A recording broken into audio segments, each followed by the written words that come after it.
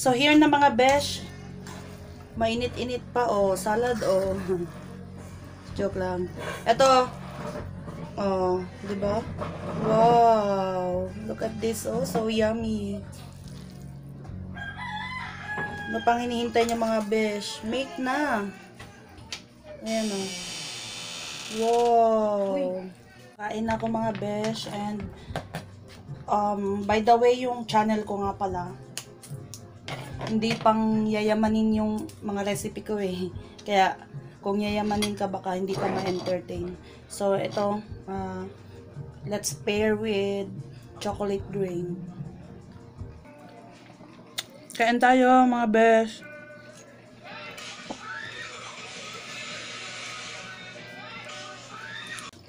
Nagbibideo po ako, wag po magpa-sounds.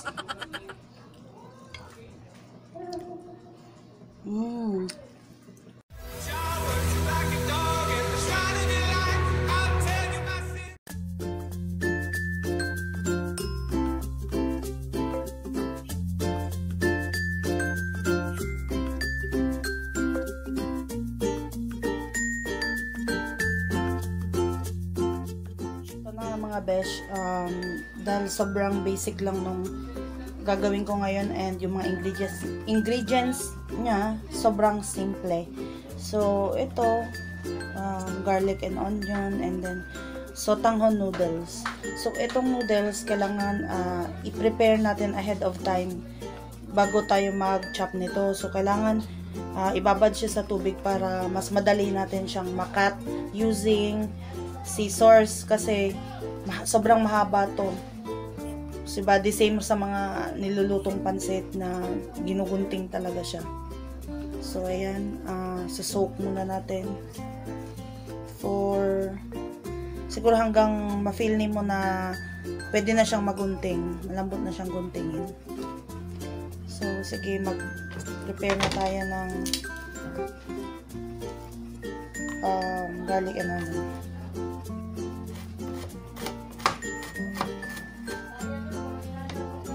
Kailangan i-mince natin siya.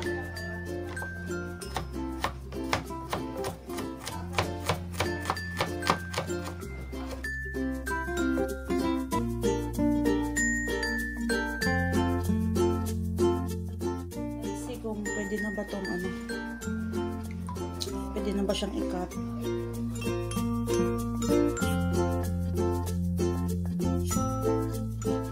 Mga besh, na try ko na hindi ginunting. Sobrang haba niya kapag naluto. Mahirapan ka. Sa paghalo din, mahirapan ka.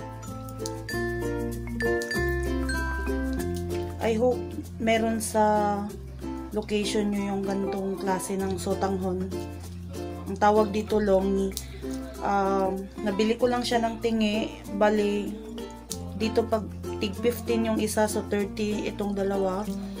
Hindi ko alam kung meron to sa inyong location nyo kasi back in Zambales, wala silang ganito. Iba-iba yung pangalan ng sotanghon sa kanila. Usually, ang meron dun yung longko or longko. Iba-ibang spelling pero longko yung klase niya. Tapos, mas low quality siya kaysa dito. Ito kasi hindi madaling malata yung niya. Hindi madaling anong tawag sa Tagalog noon? Yung hindi madaling lumambot. Yung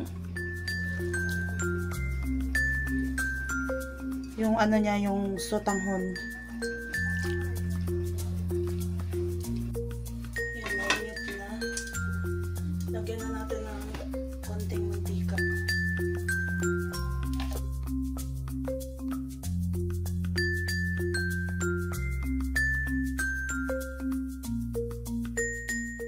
Sunod na natin yung mega sardines. And always, as always, ang gusto ko talaga yung manghang. Spicy lover.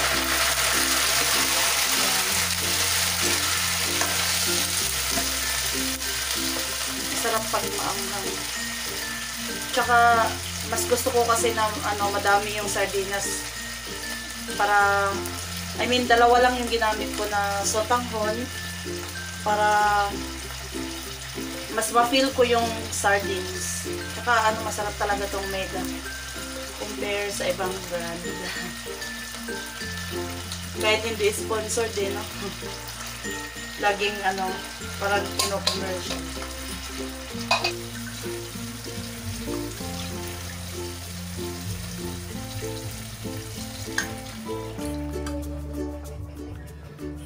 So let's try 1 1/4 cup. Measuring cup ng liquid yung gamit ko.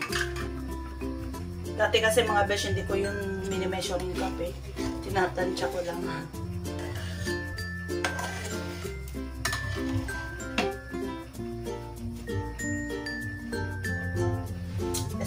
Estimate lang.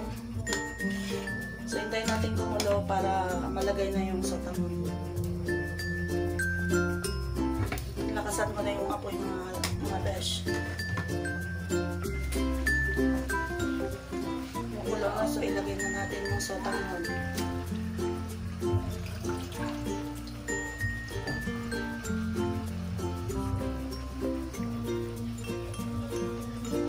Hindi ako nag-worry kahit sumobra yung tubig nito kasi masarap pa rin naman siya kahit may konting sabaw.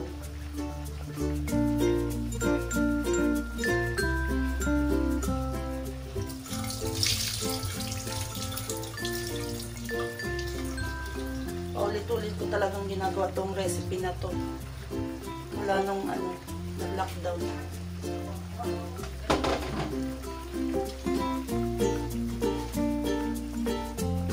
Lalo na yung mga relief goods. Diba may mga sardines kasi yun. So, isa to sa pwede nyo gawin sa bahay. Sana yung available sa store nyo yung parehas nitong longi. Hindi ko alam kung meron ba to sa Luzon Park. Kasi alam ko, ang tawag nyo dyan is parang Sotanghon special yata. Pag sinabing special, ganito siya. Yung mas maganda yung quality pero mas mahal ng konti kaysa sa long ko. So, the last thing is yung salt or betchin kung gumagamit kayo para to taste. Para may lasa naman siya.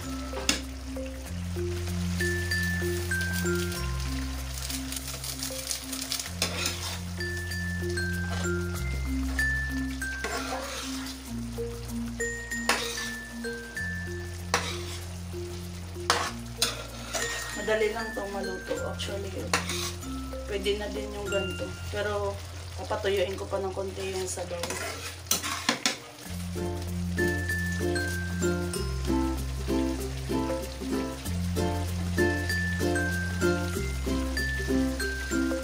Mga besh, pwede ito pang ulam o kaya snack.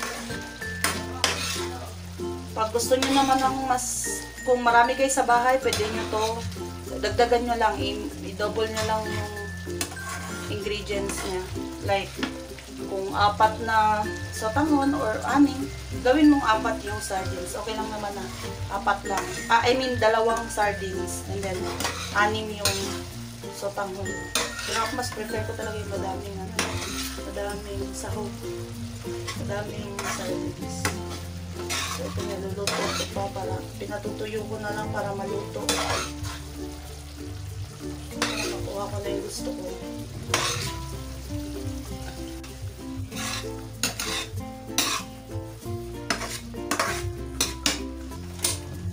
Okay, ito na, nakuha ko na siya. Ayoko na sobrang dry. So here na mga besh, mainit-init pa salad joke lang. Ito, diba? Wow, look at this, so yummy. Ano pang hinihintay niyo mga besh? Make na. Ayan wow. Ito na yung pinakamatipid na luto ko. Imagine magkano lang yung gastos. Diba? Tsaka, yun nga, may stock kasi akong sardines dyan. So, ito lang ginagawa ko sa sardines ko. And, kung gusto mo ng may nutritious fact yung niluluto mo na sotanghon, lagyan mo lang ng vegetables. Kasi, ako, hindi ko na lang nilalagyan dahil mas gusto ko yung ganito lang. Nasa sayo naman yan. Parang pansit lang din. lalagyan ng gulay. Tsaka yung, di ba yung sotanghon, ay yung miswa kapag nagluluto tayo nun, merong mga vegetables siya. Parang ganun lang din. Pwede mong i-recreate na may gulay. Ayan, no? Ano masasabi nyo? So, ulam or snack idea. And yung sardines, so then maanghang talaga siya. So, i-try natin sa kanin.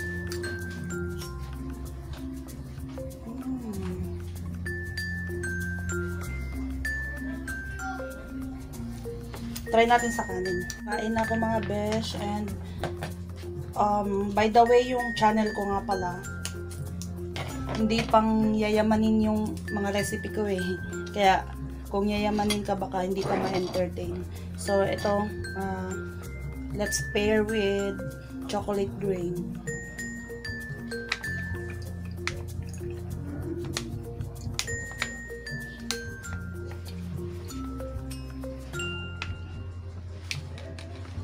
So, sino yung mahilig sa choco drink? Taas ang kamay. So, this is my cold chocolate drink. So, I'm done with my prayer, so I can eat na.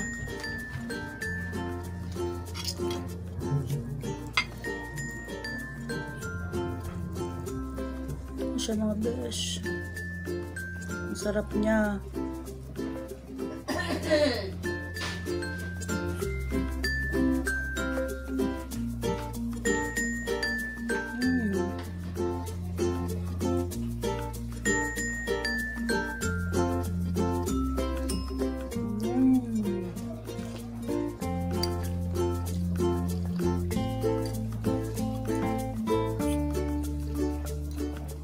Kanin din.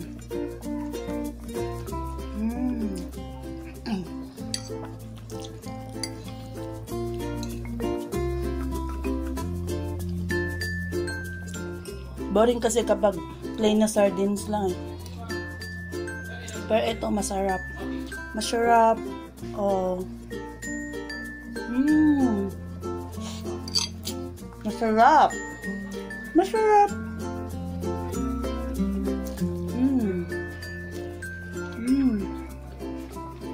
Kain tayo mga besh.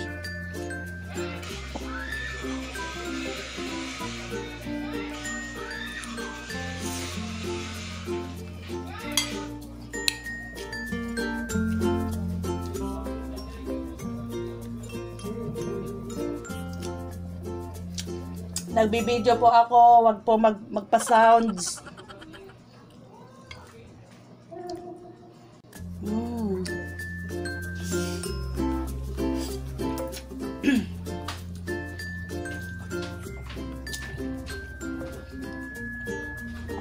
Tapos chocolate drink. Ang hang.